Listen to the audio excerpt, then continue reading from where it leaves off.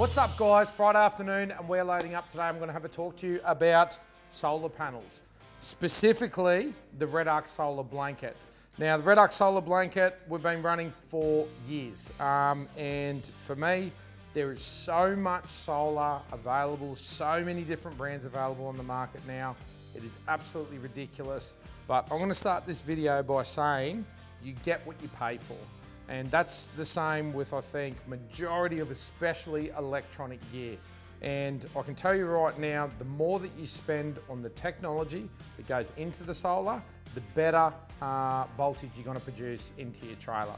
And that is just a given. There is absolutely no way around it. You cannot beat this folding solar blanket as far as I'm concerned. And we do it, Patriot Campers, we sell other brands. But for me, personally, this is the only one that I'll take away on a trip with me.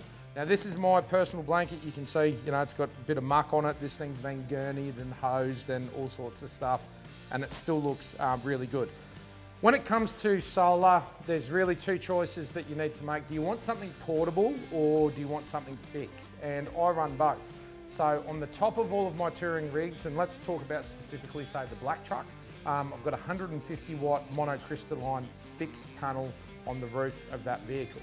Now, when you're in full sun, obviously, you're going to be charging all the time. But I'll tell you right now, and I've said it in other videos, the first thing that I do when I set up a campsite or drive into a potential campsite for the night is I'll look for somewhere nice and shaded to set up. And obviously that depends on the temperature of the area that you're in. We're generally traveling around up north.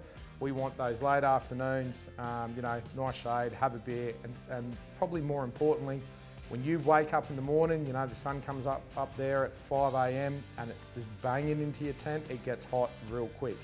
So that being said, that's where you fix solar panel, they kind of come out of play, and you need something portable. Outside of obviously the portability issue, there's different types of cells that you can buy, and I'm not gonna try and pretend that I know everything. Well, look, you can see, you know, there's always gear in there. I don't know everything about the electronics when it comes to how the solar panels are produced, but the thing that I do know about these, they're an amorphous cell. And what that means to me is they capture all spectrums of light. So different solar panels, from my understanding, different solar panels will only take on certain light spectrums and convert that into power to go into whatever you're charging. What I can tell you firsthand is there is no other solar panel that I have personally ever tried that will put the voltage into my gear, into my trailer, that one of these things will. And you can tell I'm a little bit passionate about this solar blanket because this is really one of those products that I can tell you right now, 100%, I'll personally put my name behind it. If you invest into one of these, you will not be disappointed, I guarantee it. With solar, for me, is it a 100% reliable source? Definitely not. It's not something that I rely on, that I would go out on a big trip and say, right, I've got a solar blanket or I've got a solar panel, I'm good to go. I think solar, it's obviously your greenest source of energy, your greenest way of charging your batteries, but I would always rely on another source on a big trip. Now we only use REDARC BMSs, so it's worth noting that this solar panel will connect straight into a BMS. And on all Patriot gear that we use, so our Super Tour range and all of our camper trailers, you've always got an Anderson plug solar input, so you connect straight in, and then you connect this end to the panel. So this really long cord comes with the solar panel. Now let's talk about the flexibility, obviously, of a folding solar blanket. You can see what I've done here. If your car's in full sun, you can lay this out across the bonnet. You can lay it over the top of your camper trailer, but with that long cord there, you can get it away from your campsite. So if you are camped in the shade, like I said, you run the cord out. You can buy multiple cords, so you can daisy chain them together and go as long as you want and stick this out into full sun. These things genuinely are tough. I know I just said before that you can gurney it, but guys, please check with REDARC. I don't know whether I'm actually meant to say that, but I have done it before in the past when they've come back filthy. But you know, you can't damage it.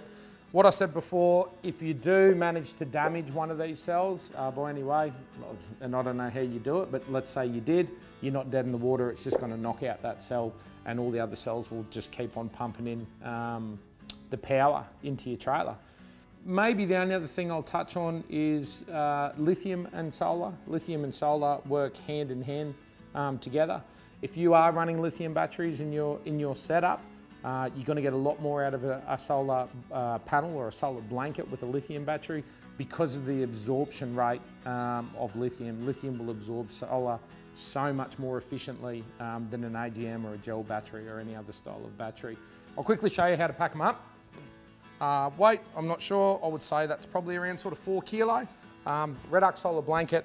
Check them out. Friday afternoon, I'm going to finish loading up and I'm out of here.